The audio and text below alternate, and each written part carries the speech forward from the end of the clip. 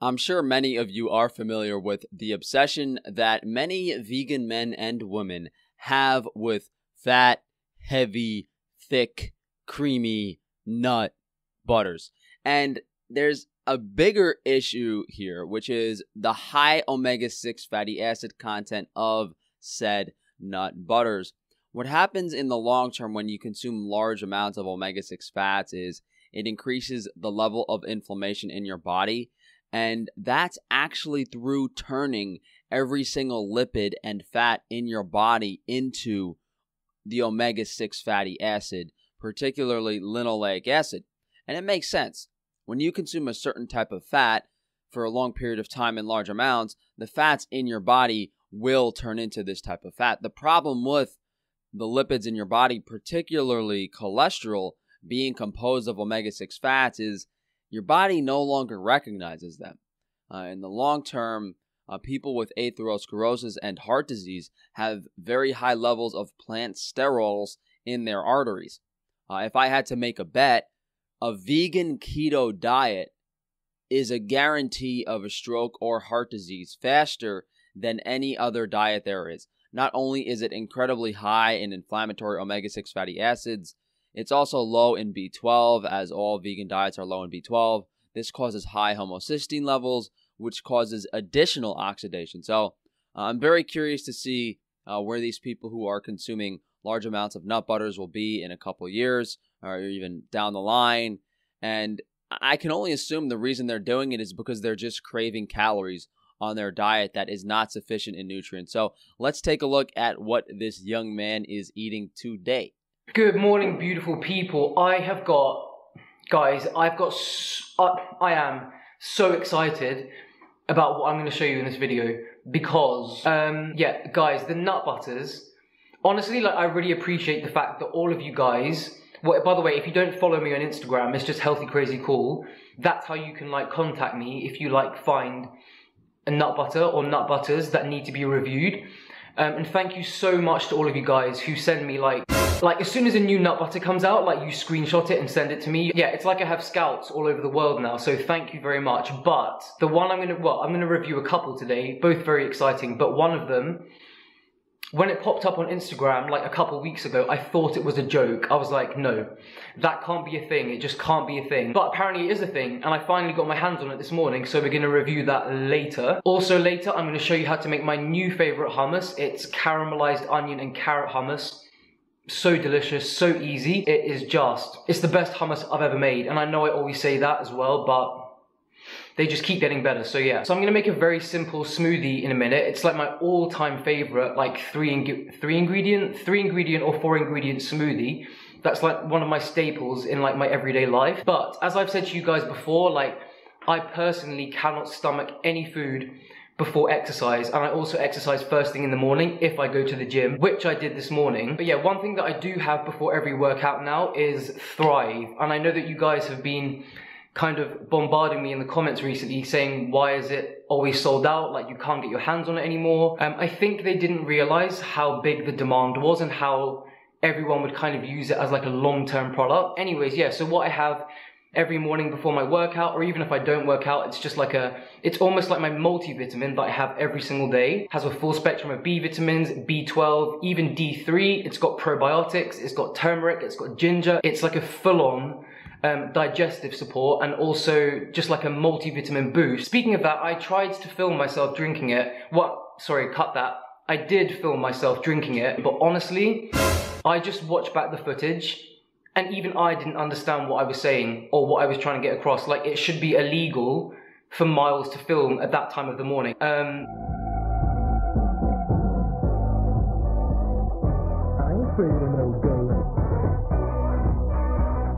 Now, I am not too familiar with young men getting so nervous and excited at the thought of nut butters. I know many of you think I am, but I am not. Let's take a look at this Thrive multi-nutrient thing he's talking about that is supposedly nutritionally complete. Thrive Him Raw Green Superfood, a 100% plant-based blend of greens, fruits, vitamins, minerals, and probiotics to support optimal male health. Man, I should just package some dirt from my backyard into a bag and start selling it and tell people that it's what makes me look like a Roman statue. Plant-based vitamin D for bone health and improved mood. I'm curious if it's D2 or D3. 400 milligrams of Gotu Cola to enhance brain function because, you know, there's no plant foods with enough DHA. I mean, why not put some DHA in there to actually enhance your brain function? Let's just tell them something that they don't know about. Like no one knows what Gotu Cola is. 10 billion probiotics for optimal digestive health. God, as if anyone knew what a probiotic was or why it was good for you. Ingredient breakdown. Ooh. Indian moringa leaf, freeze-dried acai berry, lucuma fruit, New Zealand wheatgrass, camu fruit, Gotu Cola, baobab fruit, vegan probiotic blend. They try to glamorize this shit so much, but reality is, it's green slop powder, and it's literally a laboratory combining different powders together. Like they're saying, oh, we got all these healthy fruits and vegetables, blah, blah, blah. They're getting all of these in powdered form.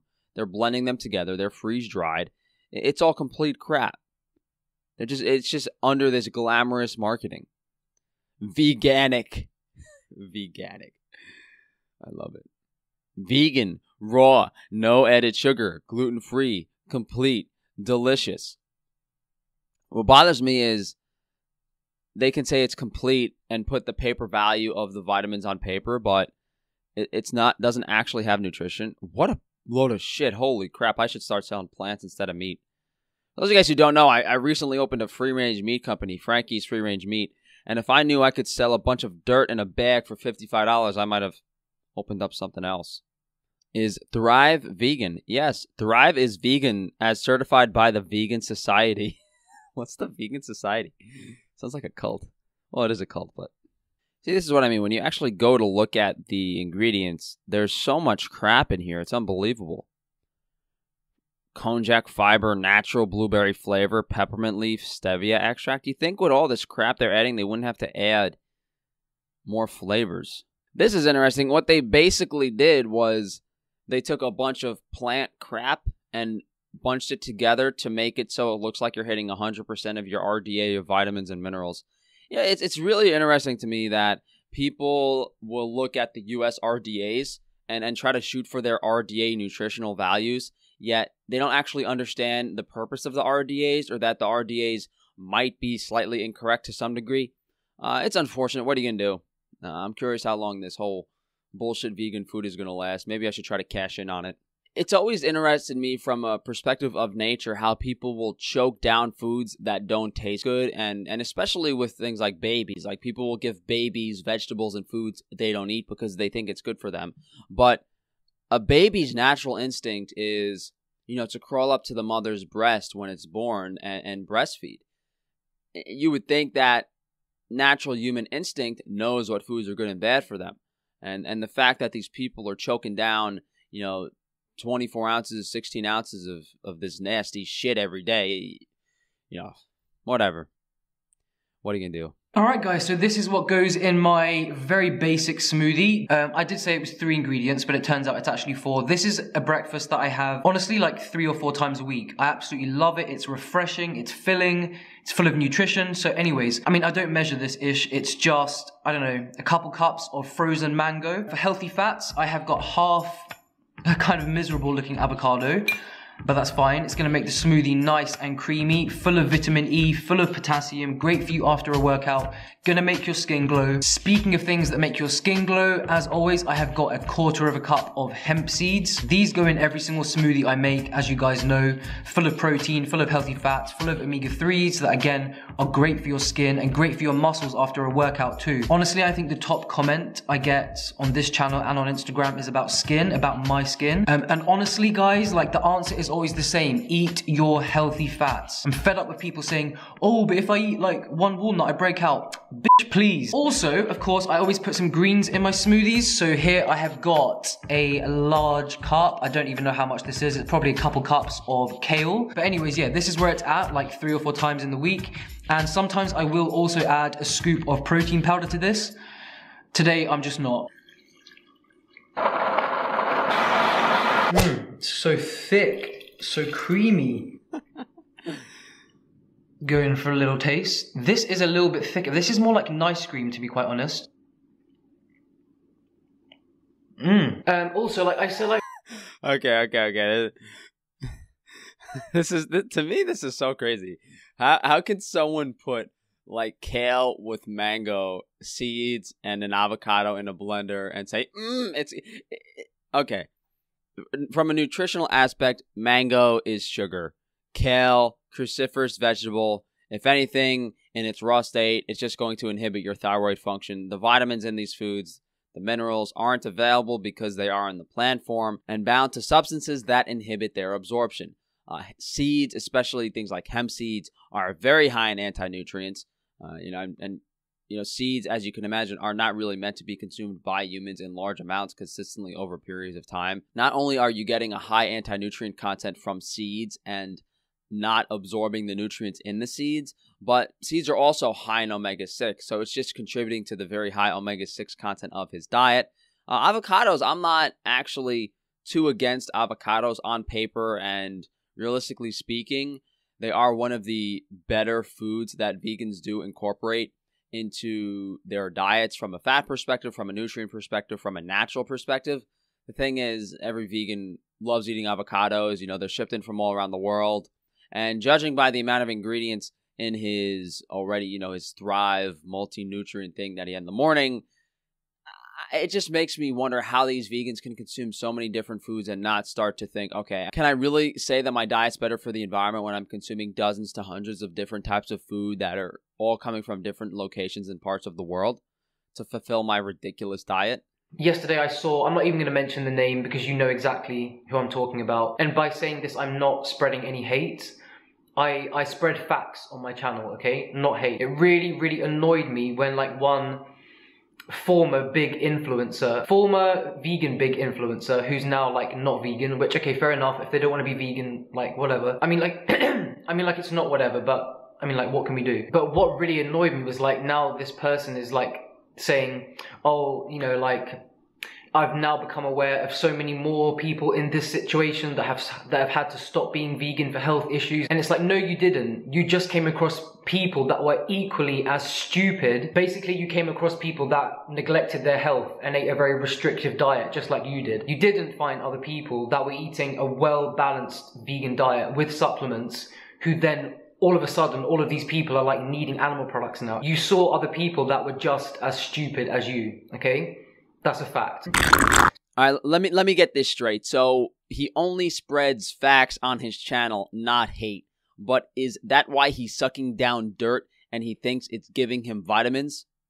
And then he goes to say that everyone who fails a vegan diet is stupid and was too restrictive. Keep sucking down that thick, creamy green crap, you arrogant little boy. When this guy's skin is peeling off in 3 years, we'll see what he has to say. Alright guys, so to make this sweet caramelized onion and carrot hummus, obviously we need to caramelize the onions, well the onion and the carrots first. So I've got one large white onion, you can of course use red as well, and some good organic carrots. Like I always say with carrots, it's like the one thing that I have to get organic because they just taste better. It's a fact. So yeah, I've just sprinkled this with a little bit of salt and pepper and a little drizzle of garlic infused olive oil. If you're oil free or whatever, or you don't like to use oil, you can of course just drizzle this with some balsamic vinegar. That works really well too. I personally don't use oil that much just because I don't feel the need, but there are just certain things, certain specific dishes where I feel like it just makes a difference, Anyways, this is going to go into a hot oven for 20 minutes. Going to be nice and succulent and caramelized. And then we can get blending. Oh, guys, hold on. There we go. Guys, I forgot to tell you, I wanted to say a big thank you to the awesome person that sent me this. This is honestly one of my favorite things in the world. This is halva. If you guys don't know what halva is, first of all, sort your life out. Second of all, it's sesame seeds mixed with something sweet. So sometimes it's like honey, which obviously this one isn't. Halva is one of my favorite things in the world. It's a blend of sesame seeds with something sweet. This one is with molasses and cardamom, and oh my god, this is the best, like most authentic halva I've ever tried. I literally just eat it by the spoon. I think the amazing person that sent me this, it came straight from Saudi Arabia, I believe. And they also sent me a couple of like Middle Eastern nut butters, which I'll review in a future video. But this stuff, guys, like if you haven't tried halva, Yo, the texture is very thick. It's the best dessert ever. So whoever sent this to me, I love you eternally. Alright guys, so this is the final result. I actually roasted this for about 25 minutes. And as you can see, it's caramelized really nicely. It's going to be super, super sweet, especially the onion. I'm just a little bit confused here. The halva was sweet and it's his dessert, but the carrots and the onions are also sweet. And isn't everything these vegans are eating technically sweet? I mean, since vegans are akin to little children, all they do is eat sweet dessert. I mean, the real reason for that is, you know, their blood sugar constantly goes up and down. They're running on a carbohydrate metabolism. The only way they can keep themselves fueled is to suck down sugar every hour or so. The halva, made with sesame seed, another very high omega-6 food. You know, what really gets me is this guy seems pretty approachable, pretty amenable. It's easy to see why people would like him, you know, in certain parts of his videos. But regardless of how these vegans appear on the outside, they are all the same. They will lie, they will misinform you, they will glamorize their lifestyle to push their agenda. And if you look at certain things, hints here and there about what they do in their videos, it becomes very clear. They constantly cut their videos. It indicates they have brain fog. They're always filming in daylighting, and daylight pretty much covers up any sort of imperfections you have on your skin. It also makes you look the best out of every form of lighting. And they also even show hints of parts of their day where they're not functioning like a normal human being. Like earlier when he couldn't understand himself what he was saying in the morning. There's indicators in every single one of these videos that these people are not healthy and energetic and thriving, yet these people are able to disguise and misinterpret and glamorize their lifestyle incredibly well. And the crappy vegan music is another one of those elements. Starting with our carrots and onions. Chickpeas. By the way, guys, the full ingredients and instructions and stuff will be in the description box, as always. I've just sprayed chickpeas all over my kitchen, like, just all over the floor. Chickpeas actually require a pretty high amount of water to grow, about as much as meat. And considering the amount of nutrition you get from 1 ounce of meat versus 1 ounce of chickpeas, not the best investment for a resource. Full ingredients and instructions and stuff will be in the description box, as always. I've just sprayed chickpeas all over my kitchen, like, just all over the floor. Anyways, obviously we need some liquid gold. Look at that beautiful lake. This is when you need the proper liquid gold, okay? None of that clay stuff. Some garlic powder. If you've got fresh garlic, you could use a couple of cloves of that as well. Lots of fresh limone. And lots of pips, as always. But like I always say, I don't care, because it just proves that it's homemade when there's pips in there, you know? I should actually like list a serving of lemon pips in the recipe because so many went in. A little bit of salt and pepper.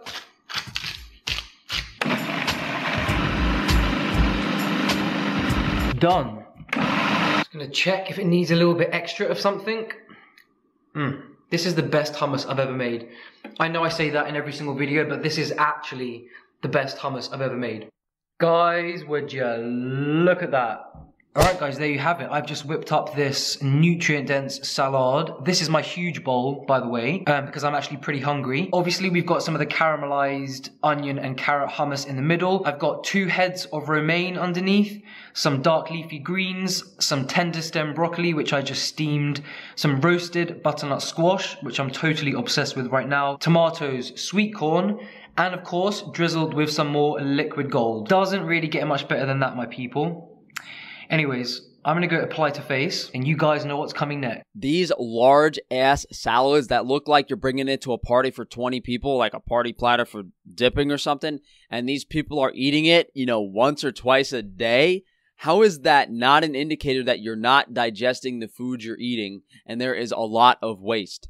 You know, when I was at the New York City vegan parade thing, eating raw meat, well, my buddy was eating raw meat, one of the vegans there said, "Oh, I shit 6 times a day. It's amazing, bro." I'm like, these people are crazy.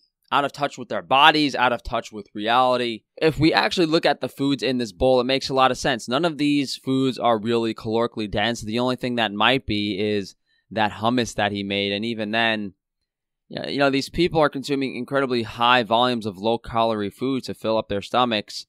It doesn't really make sense. I guess vegans can only really satiate their appetite with physical fullness, not nutrition. This is the moment you have all been waiting for, well, at least I've been waiting for a very long time. You're probably thinking, what in the hell, if you haven't already seen this like popping up on Instagram, this is the new Marmite peanut butter. Marmite peanut butter. So over the last couple of weeks, honestly, about 200 of you sent me a screenshot of this saying, Miles, get on it. This is actually a thing now. And at first, when I saw this picture, I thought it was a joke. I thought they would never. I thought they could never.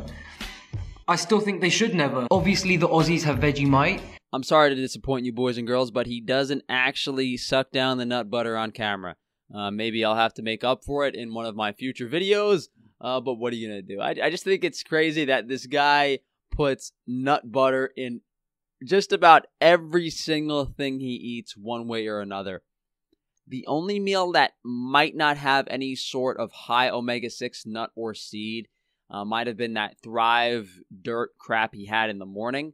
But outside of that, he put seeds in the shake he made. He's put nut butter in every single food. And now he's eating nut butter straight out of a jar. I think this guy's red blood cells are like tiny little peanuts combined together floating around his bloodstream. I'm genuinely curious if this young man was beaten at some point in his life by the Planters peanut logo with that cane of his. But we can only assume that he just has an unhealthy obsession with thick, fat nuts. So yeah, for dinner we went out to this vegan restaurant in London. The menu is overall pretty healthy, lots of whole foods, lots of colour, lots of variety too. For starters, we shared some of their loaded mushroom tacos with sour cream and guac.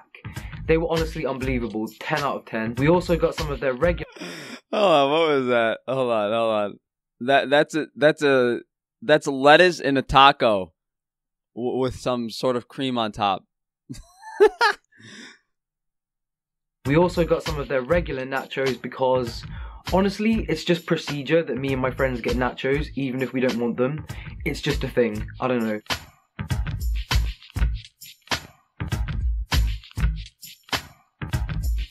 For my main, I got the macro bowl, which was filled with quinoa, sweet potato, seaweed, samphire, kale, avocado, and a ginger and miso dressing. We also got lots of sides to share, as per usual. Got some sweet potato fries with a spicy mayo dip, some hummus, but the best thing by far on the table was this almond butter broccoli, which was basically just like roasted broccoli, a little bit crispy, but smothered in a thick, creamy almond butter sauce.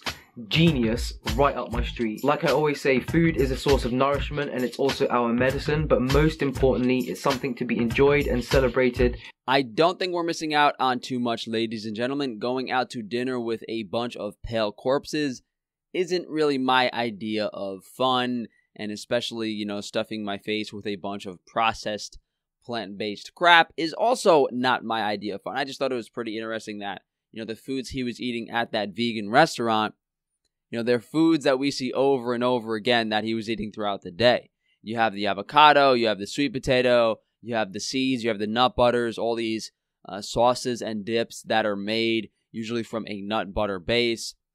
As I've mentioned several times in this video, I am genuinely curious about, someone who follows a diet so high in omega-6 fats, where they're going to be 5, 10, 15 years from now, and what the negative repercussions are of consuming what is supposedly one of the worst things that you can for your health, being high linoleic omega-6 fatty acids. Overall, no real significant source of fat-soluble vitamins in this person's diet. They are not healthier than anyone else, and they do not appear to be or act healthier and more energetic than anyone else there is. It's pretty crazy to think that, we've had many, many years of being deceived by the government on the standard American diet, and everyone's become unhealthy. And now it seems like veganism is almost a way to keep that crap being shoved down people's throats. So, I don't know. Anyway, thank you guys for watching. Please like, subscribe, hit that bell icon. It's right next to the subscribe button, and share the video if you can. If you guys would like to support me, just check out some of the videos that I'm going to link at the end here. If you'd like to support me further, recently we did launch Frankie's Free Range Meat. our goal to provide you with high-quality, nutrient-dense animal foods. Check out frankiesfreerangemeat.com to see our mission. We recently added salmon roe, raw cheeses. We have a bunch of grass-fed meats, grass-fed fat up there right now. If you do want to support and check out the future of my goal of being able to provide affordable and quality foods, frankiesfreerangemeat.com. You guys enjoy the rest of your week.